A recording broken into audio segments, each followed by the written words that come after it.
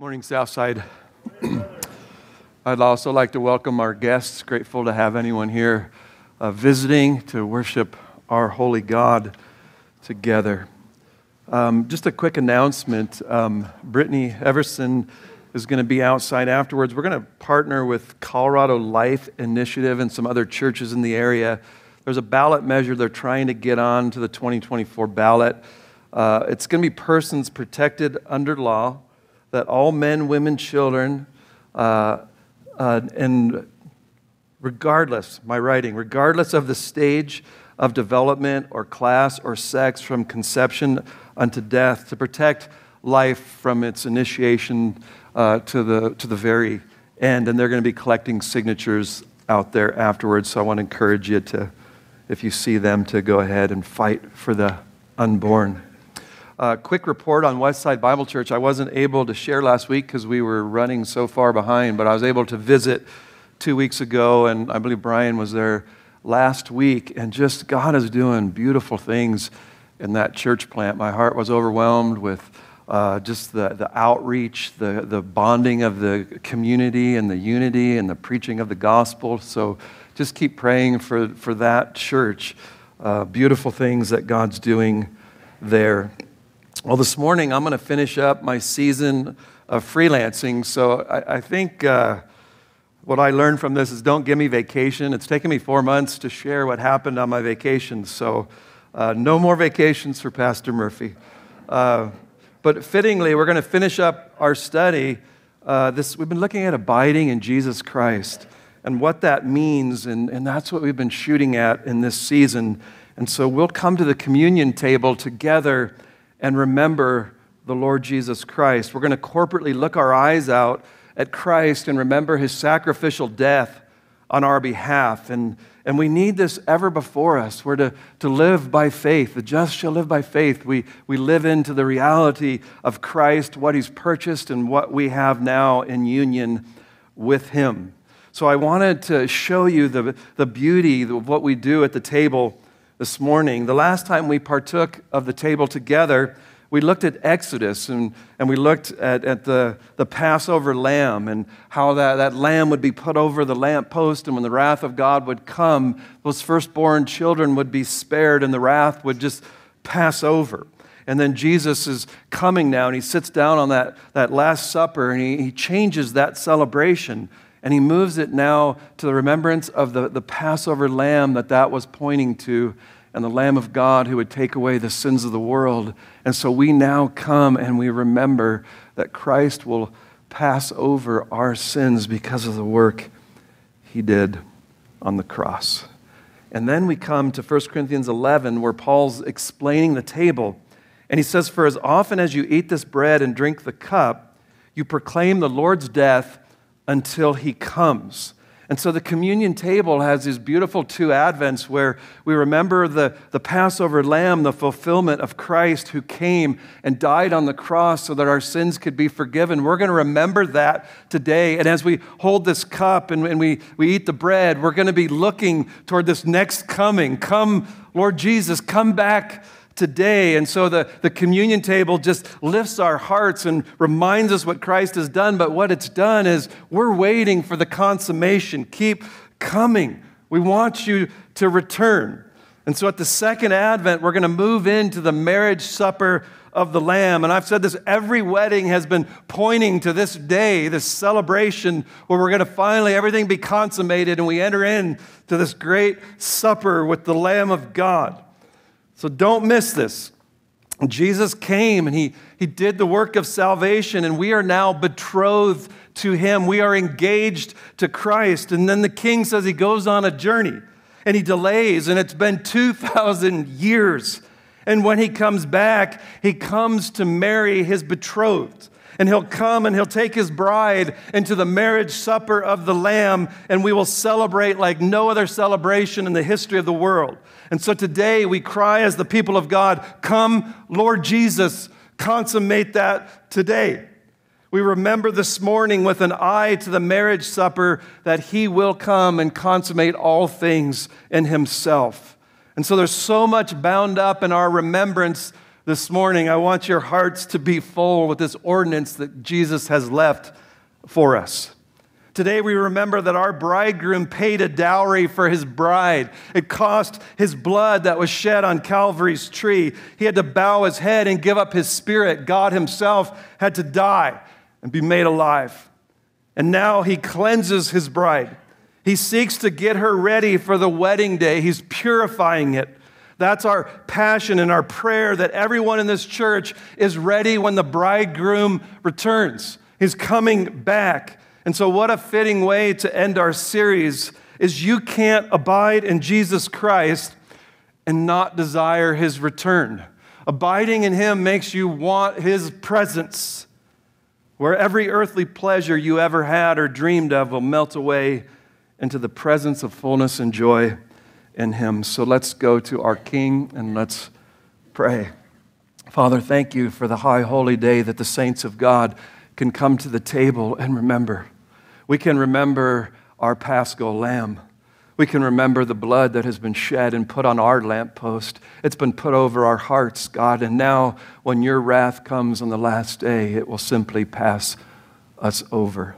God, thank you for the gospel of Jesus Christ. I pray this morning now, Lord, as we come to a sobering passage, I'm asking that you would work individually in each heart. God, that we would be awakened to the second coming and what you want us to learn from it. God, help us to quit trying to build kingdoms here, to build the kingdom of God. Lord, awaken us. We need awakening. We nibble too much at the table of this world, and many of us are cold and drowsy and apathetic to the things of God. We let lesser things take up our thoughts and affections. We get lost in the temporal. Oh God, would you lift our minds and our hearts to cry out this day, come, Lord Jesus. Let that be the defining point of our lives. Let that be the hope that we all share. God, I thank you for Jesus Christ. Come, Lord Jesus, we pray.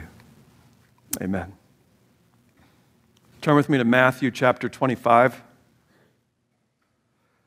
We're going to be looking at the parable of the 10 virgins. I want to set the context. Matthew 24 is the famous Olivet Discourse by Jesus. Verse 3, the disciples asked Jesus, when are these things going to happen, the second coming? And what will be the sign and the end of the age? And when is this going to happen? And so Jesus then begins to give them some signs of his return. And he says false prophets and messiahs are going to come, and they're going to try to lead people astray. So don't get misled. Don't be led astray by false teaching and lies. Then he says there's going to be wars and rumors of wars going on all around. Don't be frightened. He says that must take place. Nations are going to rise up against nations. And in various places, there's going to be famines and earthquakes. I don't know if you've studied the history of earthquakes, but the amount of rise in earthquakes in this world right now is astounding. And Jesus says, these are the birth pangs. These are the birth pangs of what's coming. They're going to deliver you to tribulation. They'll kill you, and you'll be hated by all the nations because of my name in this time. Many will fall away, they will betray one another, and they will hate one another, Jesus said. And he said, because in this time lawlessness is going to increase, most people's love will grow cold. And so as we live in this nation, the lawlessness is growing and filling up. And the saints of God, don't let your love grow cold and think that lawlessness is the norm and what God accepts. But the one who endures to the end, Jesus says, will be saved. The true believers will persevere to the very end and not be led astray and not let their love grow cold and go distant and go apostate. The real ones will make it to the end. Look with me in verse 14 of chapter 24. This gospel of the kingdom shall be preached in the whole world as a testimony to all the nations, and then the end will come. Verse 21, for then there will be a great tribulation, such as has not occurred since the beginning of the world until now, nor ever will. And then in verse 27, for just as the lightning comes from the east and flashes even to the west, so will the coming of the Son of Man be. Verse 30, and then the sign of the Son of Man will appear in the sky, and the tribes of the earth will mourn, and they will see the Son of Man coming on the clouds of the sky with power and with great glory. The second coming will be unmistakable. Don't get led astray, because you will know. You will know. And then he warns us, you need to be ready for when this happens. Look at verse 36. But of that day and hour, no one knows, nor even the angels of heaven, nor the Son of Man, but the Father alone. Verse 42, therefore, be on the alert, for you do not know which day your Lord is coming. Verse 44, for this reason you also must be ready, for the Son of Man is coming at an hour when you do not think he will. Verse 50, the master of that slave will come on a day when he does not expect him, and at an hour which he does not know. There's going to be at a time that will be unknown and unexpected. It's a recurring theme throughout Scripture, is this king is going to return, and we need to be ready and we need to be prepared. I'm just praying that God will awaken every one of us to this truth and this reality. Thessalonians says it will be like a thief in the night when he comes. You don't expect it. And then after that, Jesus comes and breaks into a parable that we're going to look at this morning. And it is the parable of the 10 virgins. Verse 1, then the kingdom of heaven. The word then is the second coming of our Lord. And so this parable now that he moves into is to teach us something really important about the return of Jesus Christ.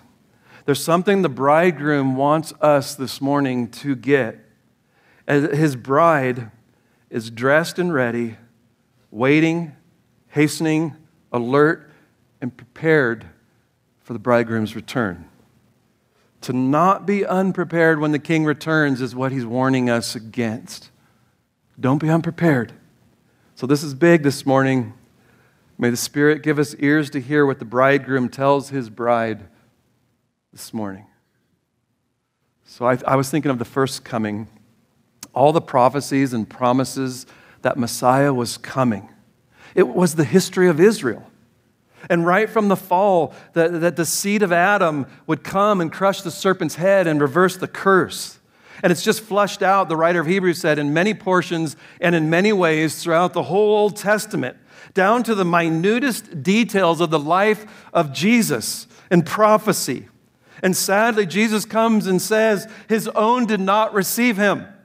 They were been waiting for thousands of years, seeing him pictured and promised, and he finally comes and they reject him and they don't receive the King of Kings. With all the preparations for thousands of years, they missed Jesus. The religious who were looking for his coming daily, like filling our land today, missed their visitation when he came. Here's the bridegroom now teaching his followers again, saying, don't miss my second coming. Don't miss it. Be prepared and be ready, for it too will come at a time when you least expect it. But know this, it is certain. It will happen. But the time only the Father knows. And so this is the grand reality and truth that the people of God are to look for every day of your life. We urge and we hasten it. Come, Jesus, come back and consummate this thing. So what I want to do then is let's go look at this parable together. And I've got probably the simplest outline I've ever had. So we're going to look at a wedding. We're going to look at some bridesmaids. We're going to look at a bridegroom. And then I'm going to give you a takeaway. And we're going to go to the Lord's table and remember our King. So as we begin, I thought what would be really important is to understand Jewish wedding in that day, because it's different than when we think of our weddings. And I think we need to get that to understand the interpretation. So you will miss the truths of what this parable is teaching if we don't understand this. And so it's a big deal. So wedding celebrations. I love weddings. I always have. I love watching friends and family and neighbors come together and celebrate with a couple of this beautiful moment in their life. And it's festive and celebratory. My favorite one I've ever been to was mine. I just remember I woke up and I was driving to the altar, And everyone's driving by me, and I'm thinking, it's just another day for them. I'm going to get married. It was so overwhelming. And now I want to just look at the Jewish marriage. There were 3 parts to a wedding. And it will even help you understand Mary and Joseph's story. But first, there was the engagement, and it's a little different.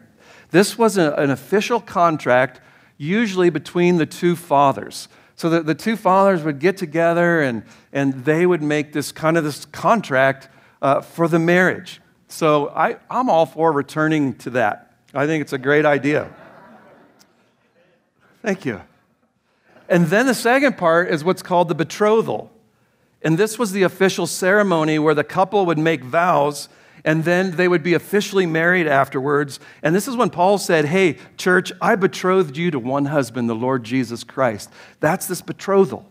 And then for a year, the bridegroom would go and he would start getting things ready for the couple to move into a house and to live, to have land to work. And then after that, the bridegroom would come to take his bride to now move into that home. And that is what we see in our parable this morning, is we're looking at the third part of that ceremony. And it's the wedding feast. And this is when the bridegroom comes to the bride's house with all of his bridegrooms, and all the bridesmaids are there, and they come out, and they would go now through the city and parade through it, and they would do it at night with all their lamps and just glorious and beautiful, and they would celebrate that the bridegroom is taking his bride into his home now. And so it was beautiful at night. They would celebrate then for 7 days. Usually it could go sometimes as long as a month. And then at the end of it, everybody would leave. At least that was your prayer. And then the bride and groom would begin their life together until death do they part. That's a Jewish wedding. And now the parable is going to make sense as we flow from that. So I just wanted you to have that wedding. Now let's look at the bridesmaids. Let's start with what and who do these bridesmaids represent? And so in verse 1, the kingdom of heaven will be comparable to 10 virgins who took their lamps and they went out to meet the bridegroom. 5 of them were foolish and 5 were prudent. For when the foolish took their lamps, they took no oil with them, but the prudent took oil in flask along with their lamps. And while the bridegroom was delaying, they got drowsy and began to sleep. Sorry, the pollens are back up. I'm going to hack at you the whole morning, so hang with me. So I want you to catch these virgins represent what we call the invisible church and the visible church. And so today, the visible church is everyone sitting here right now. And the invisible church is everyone who's been born again sitting in here right now. And so the visible church is large all over this world. And the invisible church are the true ones who have been saved and joined to Jesus Christ. So as we begin to see this, I just want you to see what these virgins represent. They're the ain'ts and the saints, the professors and the possessors, the religious ones versus those who have a relationship with Christ and are abiding in Him, which has been our whole study for the last 4 months. That's why we've been studying it. Jesus told a parable, it's going to be the wheat and tares, that someone was growing wheat, and during the night, someone came and sprinkled tares among the wheat, and they start growing up together, and they're like, what do we do? Should we try to separate them? And Jesus is saying, if you do, you'll hurt the wheat. And so just wait till judgment, and at judgment, I'm going to separate the tares and the wheat. And so there's always going to be within the church those who are real and know Jesus Christ, and those who don't. And if I start trying to separate them, I'm going to hurt a lot of people. And so my professor at seminary said, preach in such a way that the wheat will grow and the tares will go. And so there's always going to be tares within church. When someone says, I can't believe someone acted that way, you're always going to have unbelievers within the church. And so that's what this parable is talking about this morning. And their lamps represent professing Christians. We're Christians. They're all waiting for the bridegroom. There's churches all over that the lampstand's gone, they're apostate, and they're celebrating this morning the return of Jesus Christ. They have a lamp, and they have an outward profession of faith. They've been baptized, and all they got was wet. They're part of the community. They're churchgoers. They have an external religion. They're believing that they're going to heaven when they die. And the statistics that fill our land are unbelievable. How many fill the church that don't even believe that Jesus is God? They don't even believe in the atonement. And they're just filling our land saying there's no doctrine, there's no truth anymore that makes someone a Christian. I just got a warm feeling in my heart. And that's what is all over. So a message like this in America is a powerful message. And I'm just asking that you would have ears to hear this morning that God wants to do business, I believe, in each one of our hearts with this parable. This is big. And it's not talked about enough in our day. But Jesus talked about it often. And really, this whole chapter of Matthew 25, he talks about a parable of talents. And did you use what I gave? And then the guy that just hid it in the sand, he's sent out into the eternal darkness. There's just two kinds of people in the church. Ones who serve and the ones that do nothing. And then he goes through the sheep and the goats. Two kinds of people. And the one, when did I see you hungry and in prison and thirsty? And it's just this separation of the ones that had mercy and compassion and loved and served others and the ones that did not. So this whole chapter is about two kinds of people, dead religion and the ones that knew Jesus Christ. That is where he's going this morning. Jesus often boiled humanity down to these two groups. What have you done with Jesus Christ? That needs to be answered this morning. When he preached the Sermon on the Mount, the whole sermon was trying to show this. Unless your righteousness surpasses the scribes and Pharisees, you won't enter the kingdom of God. This external religion he just goes after and says that the real is the one who goes and prays in secret. He fasts so no one else will know. You just start seeing there's a difference between the dead external religion and the ones that I've been laboring for that abide in Jesus Christ and know him and love him and are seeking him. And he closes that sermon where he finally says, okay, it's make up your mind time on the mount now. What are you going to do with this preaching? There's a broad way that's external religion. You can live any way you want that leads to destruction and death. And there's a narrow way that you come in with no resources of your own and you look only to Christ for his righteousness and his salvation and his sufficiency. And he says many are going to go on the broad and only a few are going to go on the narrow. And then he says there's going to be false teachers. And these false teachers, you'll know them by their fruit. They're either going to produce good fruit or bad fruit. You'll know them by their fruit. And then there's these professions where one's going to say, Lord, Lord, didn't we do all these things in your name? They were preachers. Didn't we prophesy and cast out demons and do many miracles? And he's going to say, away from me, I never knew you, which is this whole study on abiding, is that we know Christ. And on that last day, all they had was external religion. They were in the community and they did external things, but they didn't know Christ. And he's going to say, away from me, I never knew you. And then he says there's two foundations, one who builds on sand and one who builds on a rock, which is the one who hears the words of Jesus and obeys them. And the both houses look the same. The invisible and visible church. Externally, they all look the same. And when the storms of life come, the one built on the sand falls, and the one built on the rock will stand. This has been Jesus' message since he came to the earth. It's sobering. So let's look at the 10 virgins in our parable. There are two groups. I prayed for those with fledgling faith that God would protect you this morning and not throw you into despair.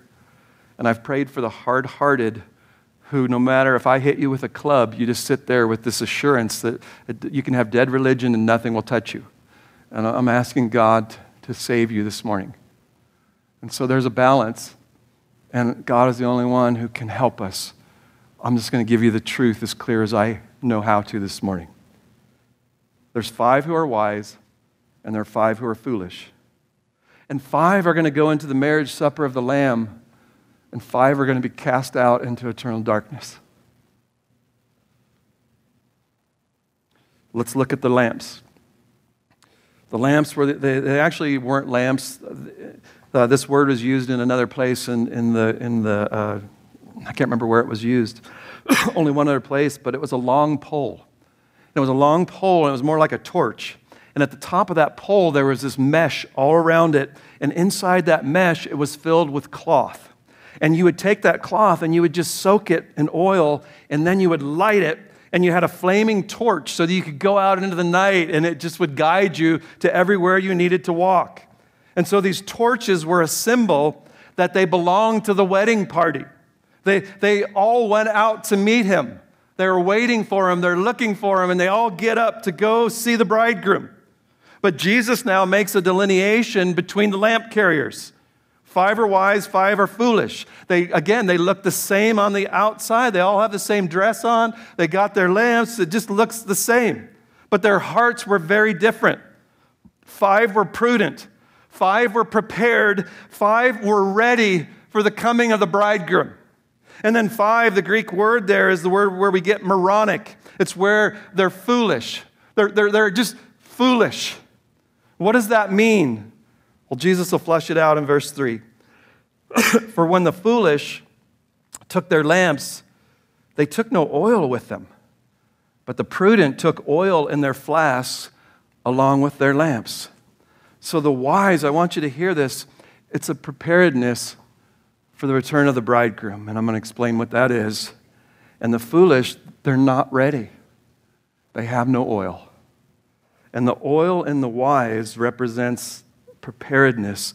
So my question is, then how do I get prepared? I want to be the wise one.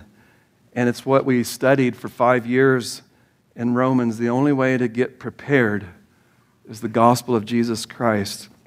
When you realize there's nothing in you that can save you, your sin is deep, it's profound, and it's affected your whole being, and you can't change your nature, you can't clean up, and you come in desperation to Jesus Christ, who has done the work to clean you up and wash you and cleanse you and set you free from the power and the dominion of sin. The way I get ready is through the gospel of Jesus Christ, not by trying to work this morning to fix yourself up. And then I get prepared by abiding in Jesus Christ, by living by faith in Him and drawing from His resources and who He is and His sufficiency and His power to live so that you might bear abundant fruit. Communion, confession, repenting, and believing, all that we've been looking at, and love. Love caused Samuel Rutherford in prison to just cry out, "Come, Lord Jesus, take large strides. I feel like I will die if I don't have your present love." You have a love as you abide in Christ that you long for this bridegroom to come back. I want to be ready. I don't want to let his delay rock me to sleep. Matthew 24, because of all the lawlessness in our land, most people's love will grow cold, but the one who endures to the end will be saved. This is the one who's taken up in Christ. It's not dead external religion that has produced no love. And I just shepherd too much of that. Can't just be, I've got all the theology about end times. Do I know Christ? I grew up on this little kid song. Some of the older people will know it. I sung it to my daughter, and she goes, "I've never heard that song my whole life." Give me oil in my lamp, I pray. Raise your hand if you know that song. Sweet. Right crowd.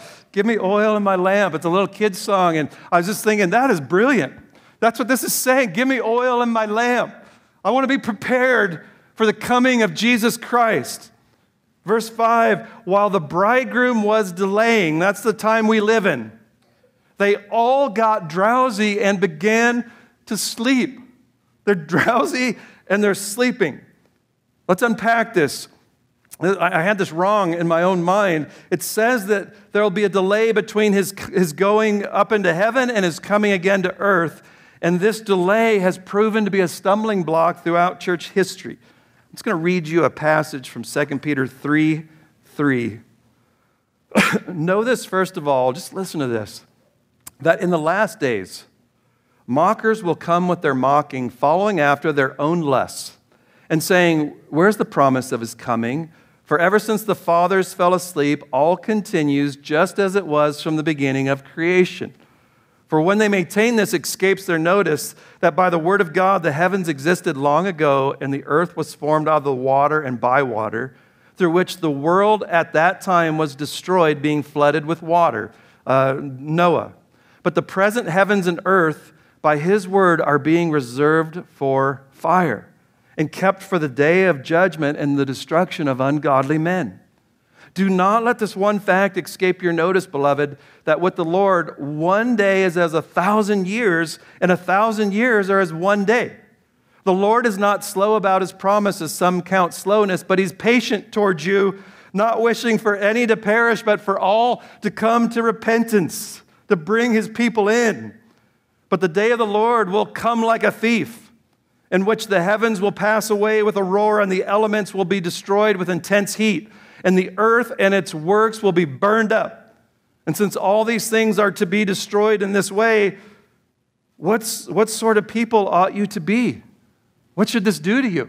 Argue over end times?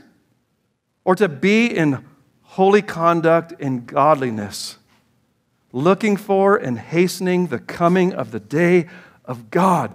Come, on account of which the heavens will be destroyed by burning, and the elements will melt with intense heat. But according to his promise, we're looking for new heavens and a new earth in which righteousness dwells. Therefore, beloved, since you look for these things, be diligent to be found by him in peace, spotless, and blameless. You know what I call that? Oil in your lamp. Be found in that. And regard the patience of our Lord to be salvation, just as also our beloved brother Paul, according to the wisdom given him, wrote to you, as also in all his letters, speaking in them of these things, in which are some things hard to understand.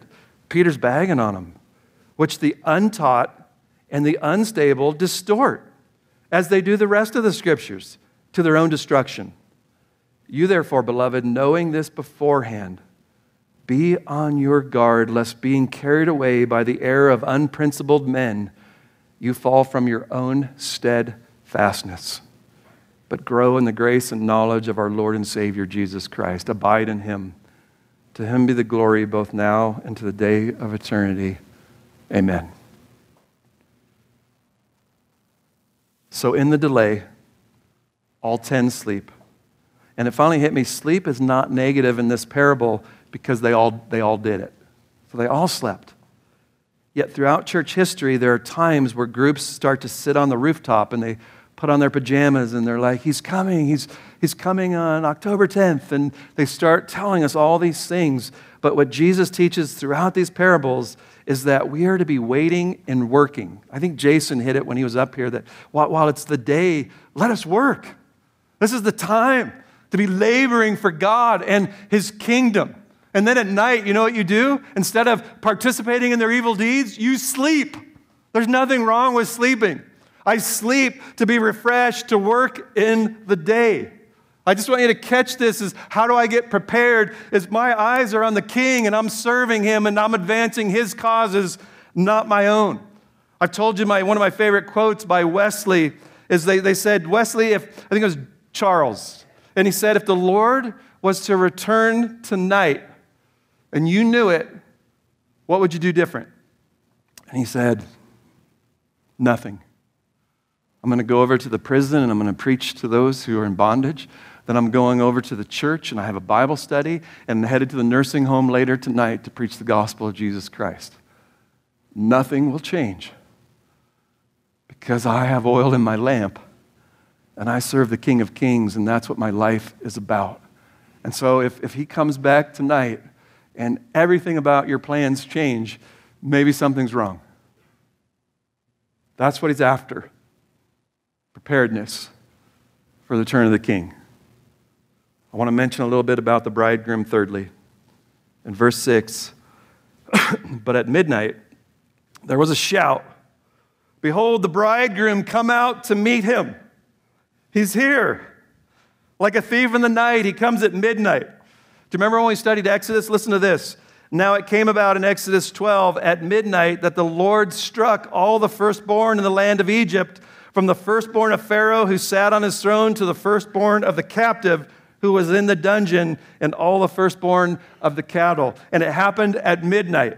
And so here it comes, the thief in the night coming at midnight. The bridegroom's here.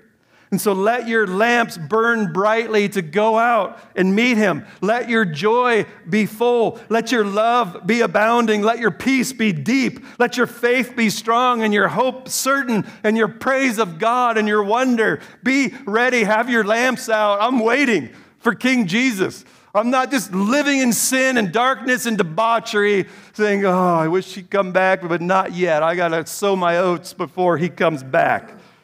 This is going to happen. He's coming back, and the question this morning is, are you ready? Are you ready? Do you have oil? Do you just carry around a lamp? I carry my Bible. It's not changing me, but I carry it wherever I go. I carry my baptism card. Here it is. I carry my church attendance.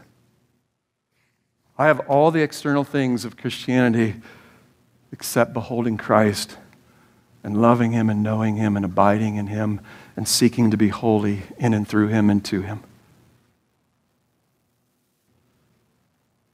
Is this the chief end for all that you do and exist for? Come, Jesus.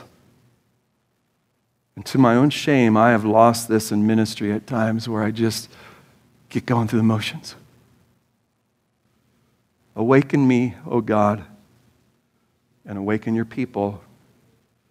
The marriage is the end game. For most of us, since I've been in ministry, engagement is a hard season. You think that would be an easy season, but the planning, being apart, tired, arguing over your little list of what dishes you want and all that stuff. Betrophal's not the end game. This consummation is. Let this invigorate your soul. Let it put oil in your lamp. Dressed in readiness when he comes back to bring us in. So the sleep is not the problem, but what awakens you when he comes. Are you ready?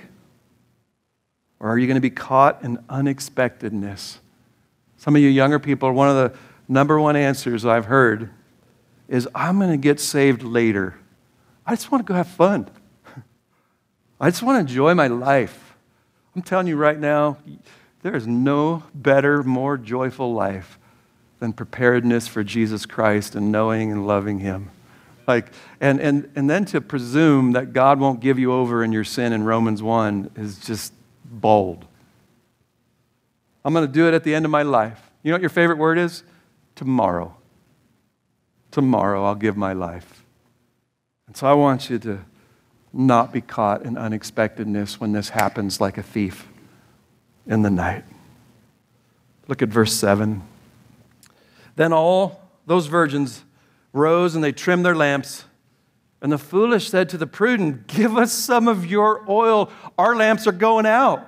We're not going to be able to do this. We can't see. But the prudent answered, no, there will not be enough for us and you too. Go instead to the dealers and buy some for yourselves. This is big.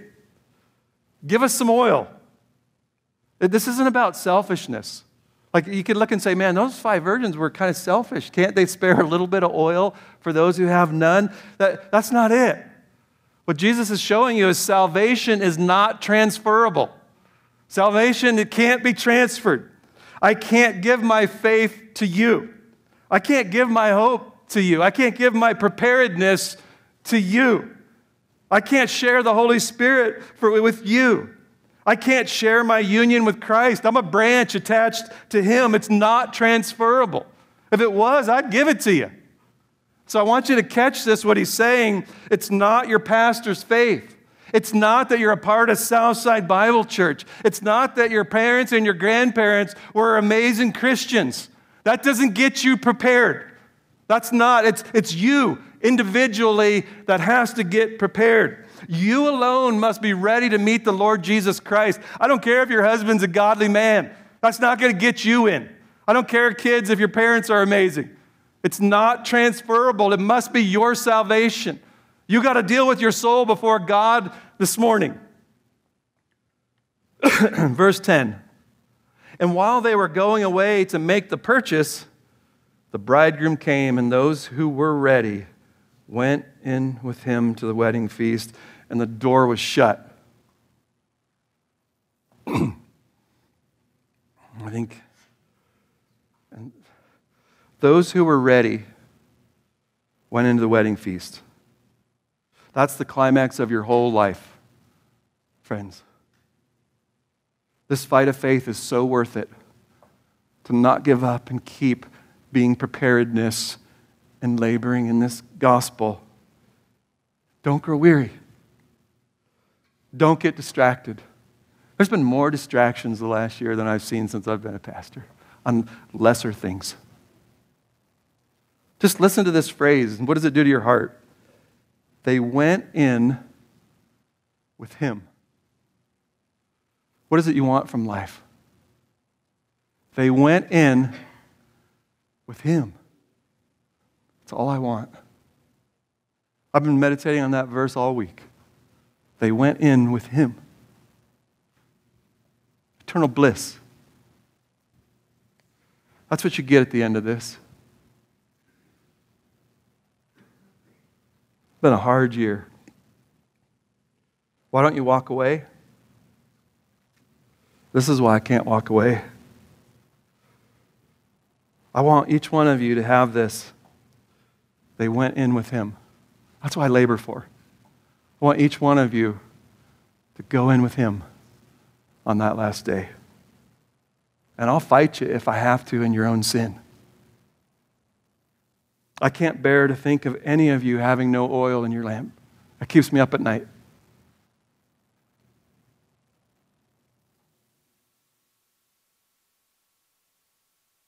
Look at verse 11.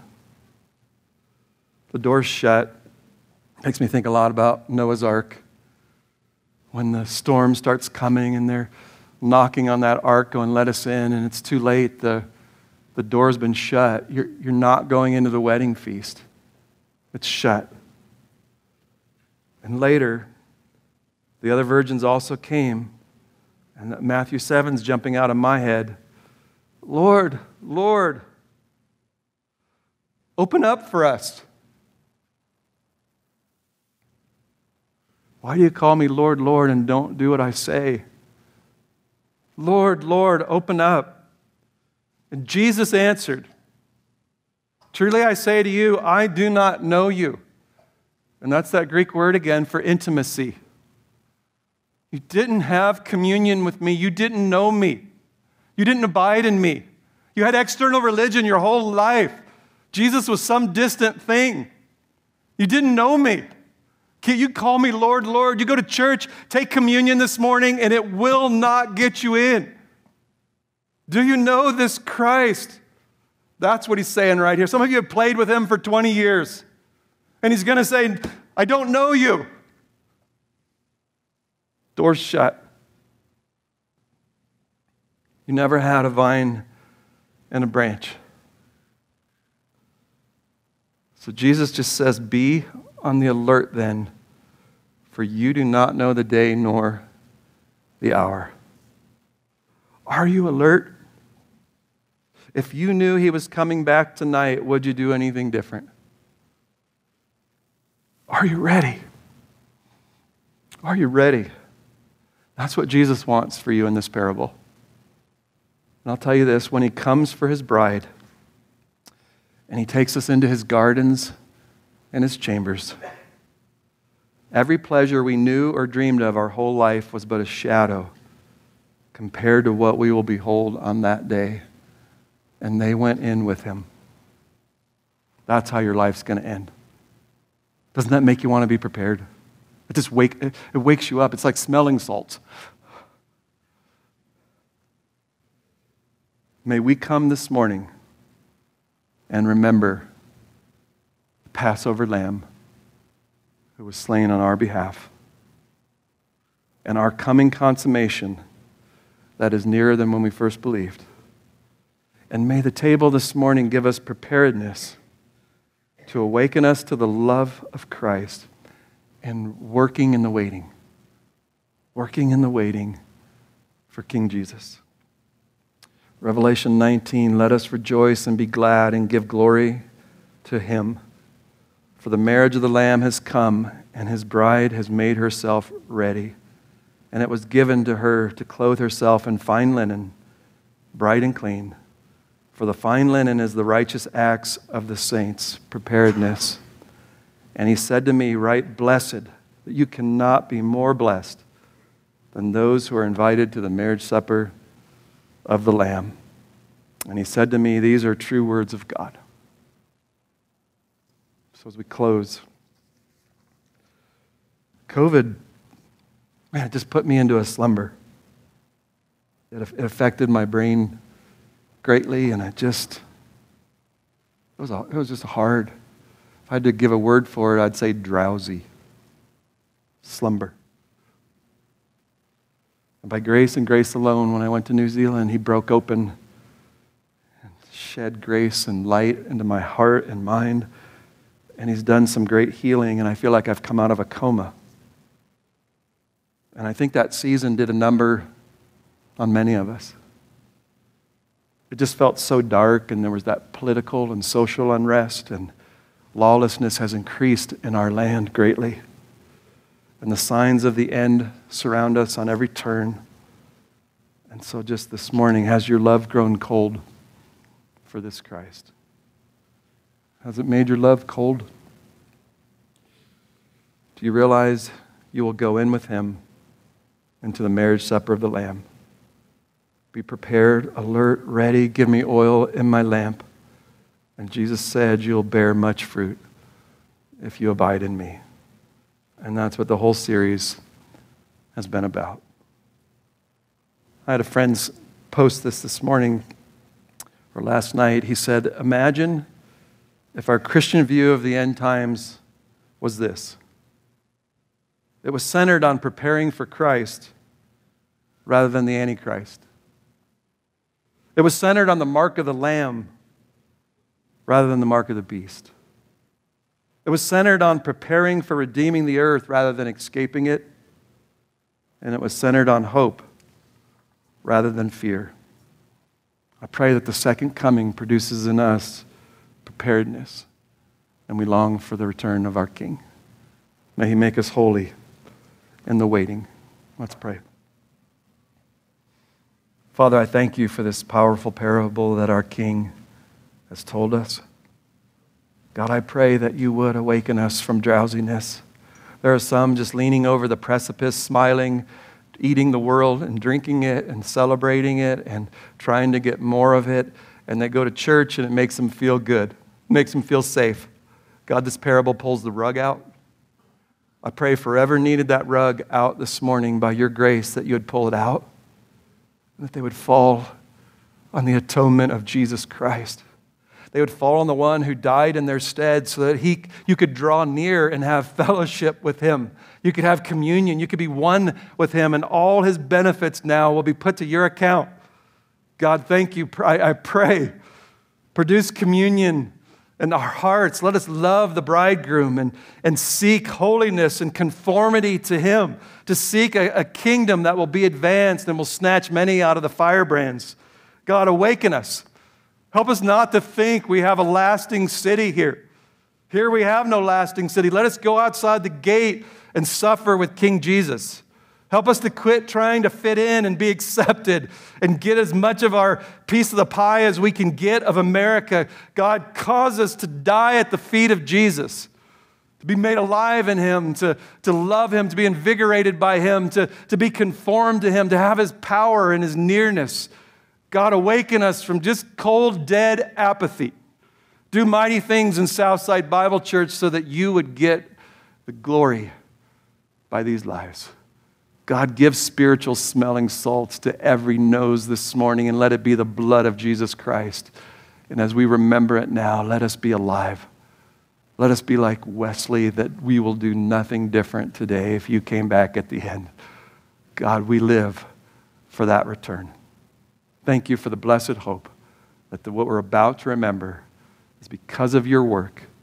One day we're going to go in with you to the marriage supper of the Lamb. God, thank you for this blessed hope. And it's in Christ's name that we do pray. Amen.